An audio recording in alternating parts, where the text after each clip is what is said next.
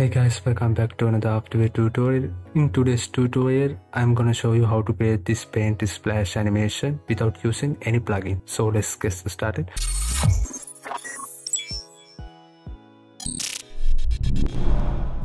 Okay guys, as always, let's start with a new composition, and this one I will call this paint splash. For the resolution, let's go with 500 by 500 resolution, 24 frames per second, and for the duration I'm gonna go with 5 seconds, and background color black is good for now, and hit OK. Now I'm gonna add a stroke, so let's go to toolbar and select this pen tool without any fill. Let's go with a stroke, with a white stroke. Okay, and I'm gonna just draw a simple line like this. If you want to control this stroke, you can go here and play with the width. As you can see, I think 33 is good. And let's also rename this as a paint line. I'm gonna select this and press enter, and then let's go this paint line. Okay, perfect. Now let's also add a drop, so go to toolbar and select this ellipse tool. This time we don't need any stroke, so I'm gonna disable this stroke and enable the fill. Okay, and let's go with white fill, and I'm gonna just draw this ellipse like this, and let's press Ctrl Alt Home on your keyboard. This will reset the anchor point. I'm gonna select the selection tool, and let's select this layer and place it somewhere around here. Okay, perfect. Now let's go with this paint drop. Now let's animate the paint line, so I'm gonna go to paint line. Let's open this up, go to add and add a trim path. Okay, perfect. Now I'm gonna go to 0 second. Let's open the trim path. We can animate the end position like that. So in the 0 second, I will set this value to 0. Let's go to 12 frame forward, and I'm gonna just crank this up to 100. Now we need to link the paint drop to paint line using this create null from path script. So I'm gonna go to paint line and shape 1. Here we can see this path 1, so let's select the path 1.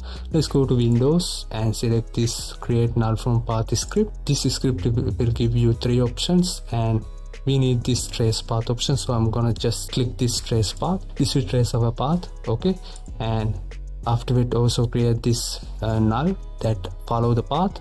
So as you can see, if you just go through the timeline, we can see it's moving. Now I'm gonna just go to effect control, and we don't need this, so I'm gonna hold Alt on my keyboard and click on this progress stopwatch icon.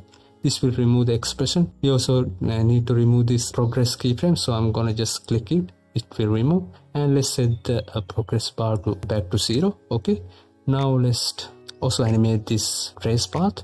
So I'm gonna just press this paint line and press U on my keyboard to reveal the keyframe. So let's go to 0 second, and let's select this trace path null and create a keyframe for the progression bar in the 0 second. Now let's go to 12 frame forward again and set this to 100.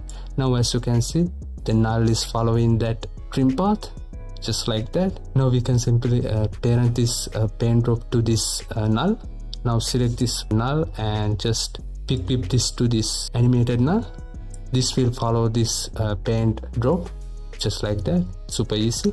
And now let's select all these layers and press U on your keyboard to reveal all the keyframes. Now I'm gonna just select all of these keyframes and press F9 on my keyboard to ease. Let's go to graph editor, and here I'm gonna use this speed graph. Okay, and let's select the last keyframes and let's just drag it somewhere around here. We need that snappy motion, so I'm gonna select the press keyframes and just drag it to the left, just like that. Now if you check the animation, as you can see, it's start with the speed movement, and the end it will slowly stop, as you can see. Now let's go to timeline back again. Now we can also animate the stroke width, so I'm gonna go to paint line again, and let's open the paint line. Here we can go to shape 1, stroke 1, and here we can see this stroke width. So I'm gonna go to 0 second and create a keyframe for the stroke width.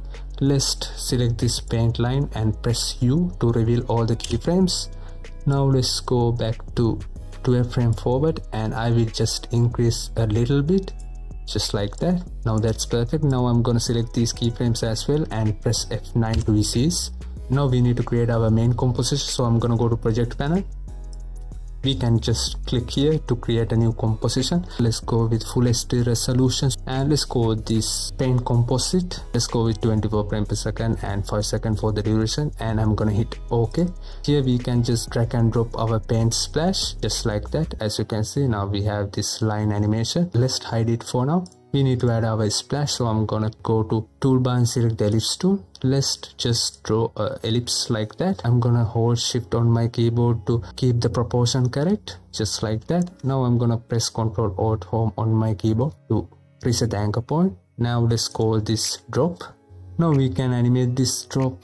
Just select the selection tool and I will select this layer. Let's go to 0 second and press S to bring the scale properties. I'm gonna hold shift and then press P. This will also bring the position keyframe. Now we have position and scale both values. Now let's go to 0 second and create a keyframes for this drop layer, and let's go to 12 frame forward again and then just create a new keyframe again. Go to 0 second. So I'm gonna just select this and drag the layer around here. Now if you press spacebar, as you can see, we have this animation. Now we can also just reduce the scale of this layer. So go to 0 second and lower down this scale value of this layer. As you can see, I think 65 is good. Let's see, press spacebar. Okay, perfect. Now I'm gonna just select these keyframes and press F9 to ease. Let's go to graph editor and I'm gonna just select this last keyframe and drag this to left side, just like that. We need that same snappy animation. By the way, I'm using speed graph. Okay, now we need to play with this paint splash, so I'm gonna enable this again, drag this to top of this stack, just like that. Now I will just offset this just like that, so we can get that offset animation. Now I'm gonna just place it somewhere around here. You can also just select this layer and press Ctrl D to duplicate. Now let's press R to rotate. You have to just play with this position. Okay, and I will just keep it like that and then press S to scale it down. Now I have 5 paint splash layers. Let's check the animation out. I'm gonna go to 2 seconds and press N on my keyboard to in the composition here. So let's see. As you can see, I think paint splash is a little bit late, so I'm gonna select this top layer and then hold shift and click the bottom layer, so it will select all of these splash layers, and I'm gonna drag this to left side. Yeah, I think that's perfect. Now let's start with adding some effect. Press Ctrl A to select all and then hold all of these layers.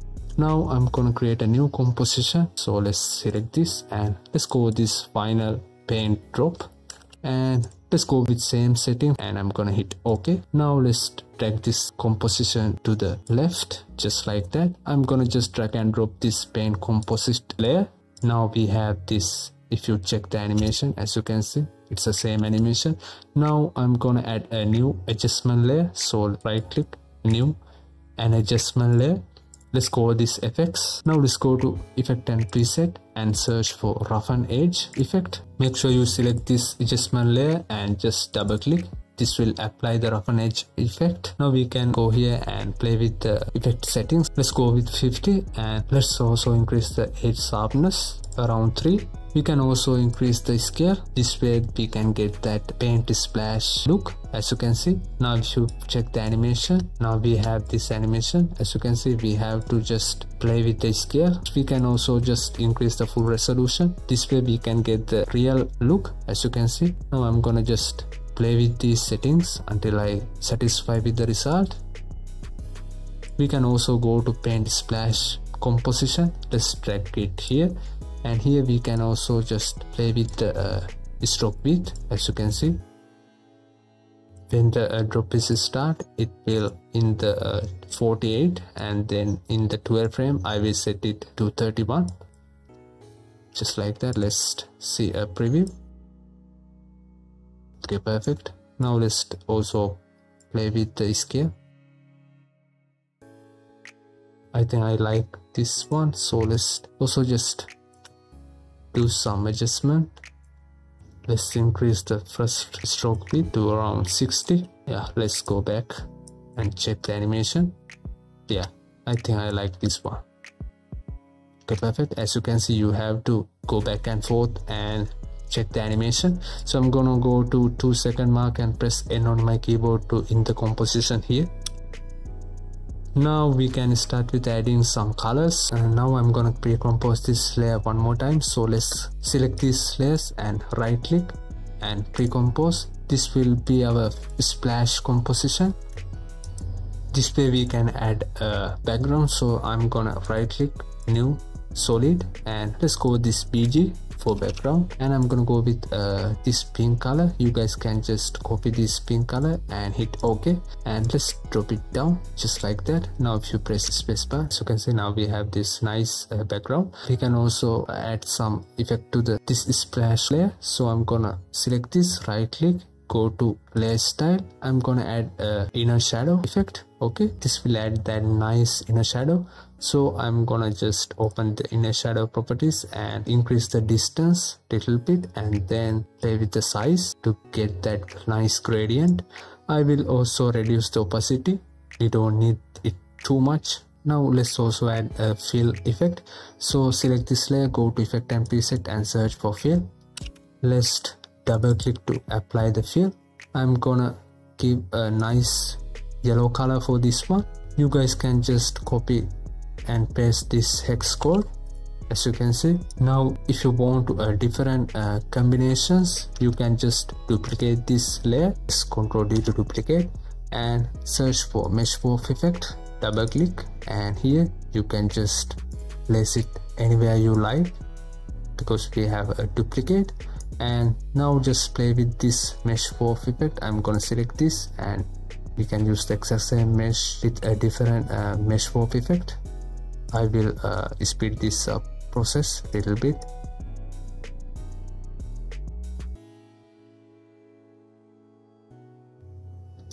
Now we can just offset these layers to get an offset animation, and you can just add a different color if you want. As you can see, just play with any color you like. And yeah, and that's about it for this tutorial. I hope you guys like this, and yeah, I will see you guys in the next one. Peace.